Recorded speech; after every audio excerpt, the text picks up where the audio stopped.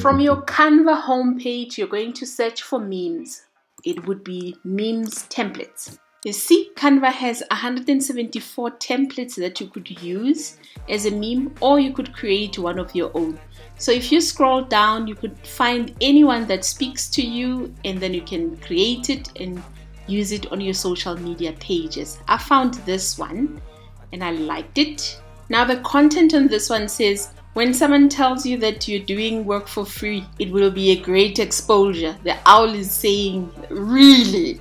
So I want us to tweak this one and make it our own and change it to our brand and then publish it.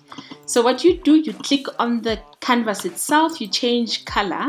My colors are these, so I would click on the color and you just adjust and you tweak the way that you want. So I like the wording that's on there. You just leave it, or you could double click and then you type over it to whatever you want the wording to be. So I'm going to leave this one, but I just want to make the alignment to be in the center, and I'm happy with that. You just tweak the picture and you center it nicely.